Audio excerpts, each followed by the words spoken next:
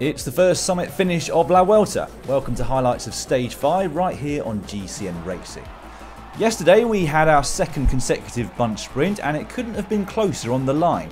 22-year-old Dutch national champion Fabio Jakobsen pipping Irish champion Sam Bennett by a matter of millimetres to take his first Grand Tour stage win in his first Grand Tour.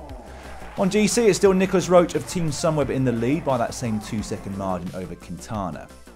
Today was for the climbers though, 170.7 kilometres, finishing at the Javalambre Observatory, 1,950 metres above sea level, up a climb known as the Peak of the Vulture.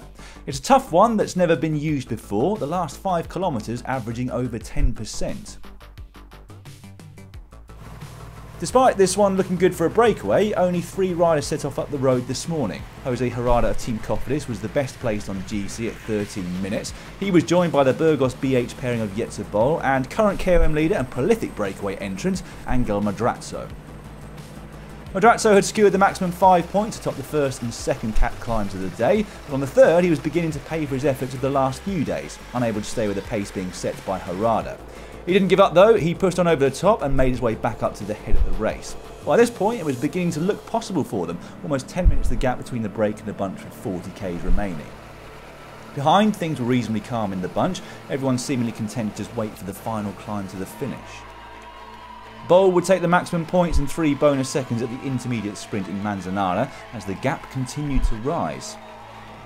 And it was close to 11 minutes as this nasty incident occurred. 2 riders and Bahrain Merida going down hard and causing a chain reaction behind. Phil Bauhaus was hurt the worst and he was soon being treated back at the race doctor's car. Thankfully though, there didn't appear to be any broken bones, but that road rash is going to sting in bed tonight. EF Education First had a number of cars to play today. Uran, Higuita and Hugh Carthy all looking to be on decent form at the moment. Approaching the final climb though, Madrazo was almost taken out by his own team car. He hit his back wheel, flinging him offline and into Herrada, who himself came close to hitting the rocks on the side of the road. That was a close call and the DS would have been breathing a big sigh of relief that it wasn't worse. As the leaders approached the final climb, the gap to the bunch was down to under 9 minutes. Still a decent buffer, but having been out there all day, it'd still be touch and go as to whether they'd take the stage, particularly with the likes of Team Ineos driving things at warp speed behind. With 6.5 k's to go, it looked to be game over for Madrazo. Not a surprise given how many breakaways he's been in at this year's race already. Behind there was a brief slowing as they waited for the steeper final part of the climb. This, however, is Madrazo back on the attack. You can't keep this guy down. Whatever happened, he was doing an amazing job for his teammate Bol, who was able to sit on Herrada's wheel. Astana were the next team to hit the front, looking to take some of the time back that Lopez lost to some key rivals on stage 2.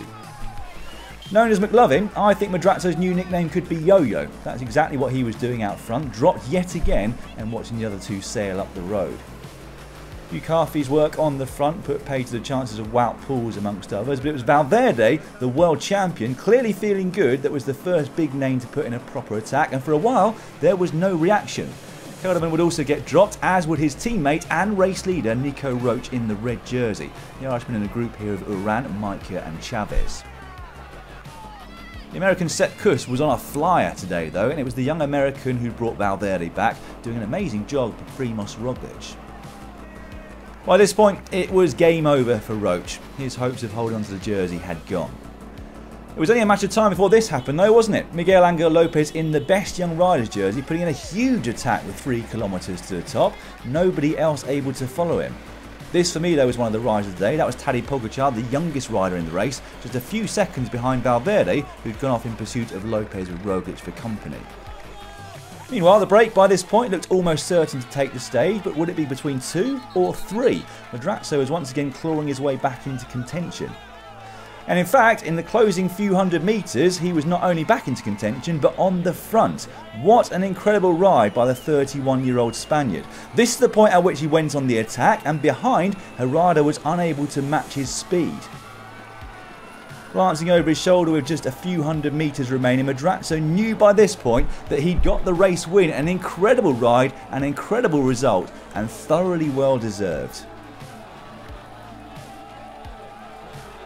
Wouldn't be long though after the second and third place riders Bol and Harada respectively that fourth place would cross the line, that being Miguel Angel Lopez. 12 seconds later it would be Valverde and Roglic, but that was a big lesson to everybody in terms of Lopez's form. Behind, Quintana was doing his best to limit his losses to the teammate who attacked him, coming in with Kuss and Chavez a further 42 seconds back. If you ever want a lesson in perseverance and never giving up though, this is it. Madrazo has been in a break in 3 of the 4 road stages of this year's race. He was dropped on the penultimate climb, dropped multiple times on the last climb and still won.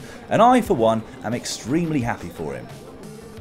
Here's confirmation of the top 10 on the stage. It was a valiant effort though from Roach, but he dropped to 5th place on GC by the end of the day.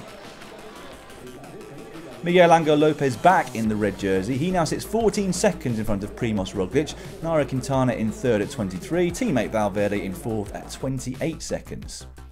Tomorrow could also be described as a summit finish, although it's nowhere near as hard as today.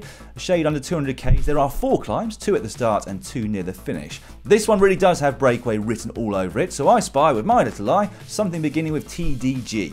Thomas de Gent for the win tomorrow for me, and we'll see you then to find out everything that happened.